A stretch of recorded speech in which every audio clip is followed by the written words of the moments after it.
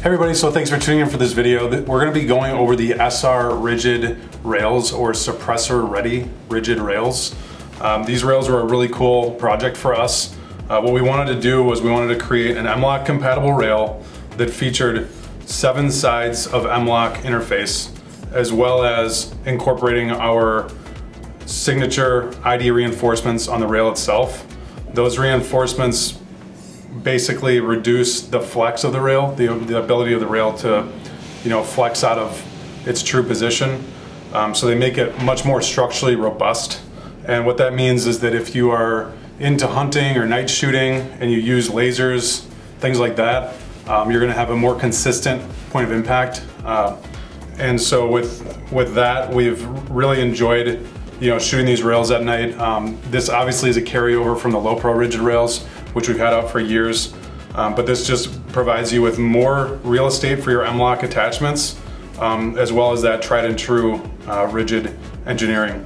Also, we have incorporated the much easier mounting clamp in the rear, so there's no more shims or anything to time the rail with. So it's just a slip fit with 4 T15 fasteners that torque to 25 inch-pounds each, and that gives you a ton of clamping force. There's no need for any anti-rotational geometry on the rail itself because the torque required to shift that rail when those fasteners are installed properly is pretty ridiculous, and you can't do it by hand. So really nice rail system, very clean, and a lot of capabilities with it. Now, SR rigid means suppressor ready rigid, and what that means is that we have come up with a geometry that allows a 1.5 inch outside diameter silencer to be able to interface with this rail. That actually came from friends of mine in the South, in Texas, that were doing a lot of hog hunting and things like that. They wanted to be able to run a silencer, keep the firearm to a relatively normal overall length, but they wanted to also be able to run a silencer, and they wanted to have their hand further out towards the end of the firearm so that they could better control the accuracy of the firearm when they were not shooting off of a tripod or a barricade. So if you're standing or shooting from the seated position or kneeling, something like that, if your hand is further out on the rail, you're going to be able to have better accuracy. So that's what this provides. Keep in mind that silencers do get very, very hot. And so if you keep your hand out here and you're running a silencer under the rail, you're definitely going to feel that get warm at a point. But for the hunting application, when you're only taking 10 or 20 shots or something like that, this just allows you to have better accuracy in the field. As I noted, this rail series will accommodate silencers up to 1.5 inch diameter, and it will do that while affording free float capability to the barrel and the silencer combination. So that means that we have designed into the rail, I don't know exactly how much tolerance, but there's definitely tolerance there all around the silencer, so the silencer is not going to be touching your rail. You're still going to get really great accuracy with it. So that is basically the overview of the rail itself. I guess one thing I didn't touch on is the clamping system on this rail. This is a carryover again from the new low pro rigid rail series, and this clamping system affords a lot of torque holding capability.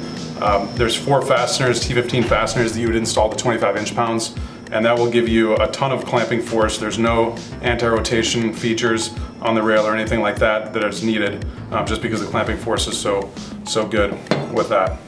So without further ado, we're going to go into the installation of this rail and just show you how easy it is.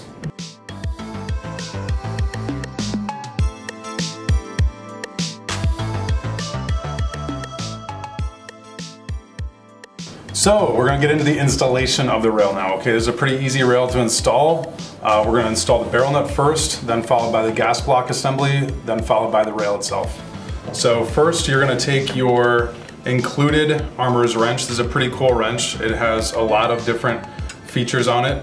We're going to be using this multi-pronged feature here to install the barrel nut. This barrel nut is aluminum, 77.5 aluminum, so it's high quality aircraft grade strong aluminum, but nonetheless it is aluminum. So you're going to want to adhere to the 35 to 85 foot-pound range of installation. Less than 35, that's just not enough torque. Over 85, you could deform or damage the barrel nut. So step one is slide this thing on over your barrel. And you'll notice all these grooves in the barrel nut are what actually provide with the clearance to install the gas tube. So we're gonna actually just throw our wrench on there and make sure that we get our torque down to 35 to 85, like I said, and that we're lined up with one of the slots.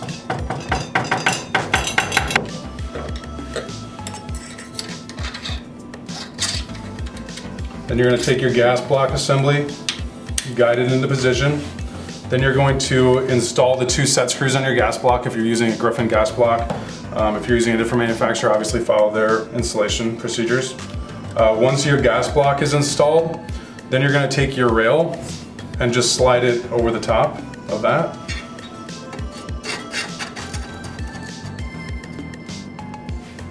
And then you're going to take your T15 fasteners and you're going to basically just snug all of them up by hand.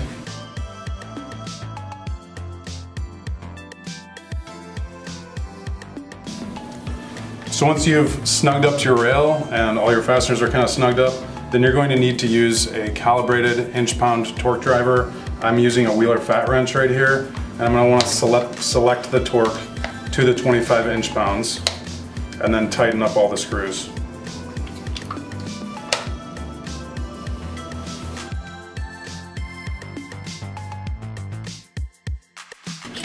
And that is it. Once you snug up all 4 of these screws to 25 inch-pounds, installation is complete.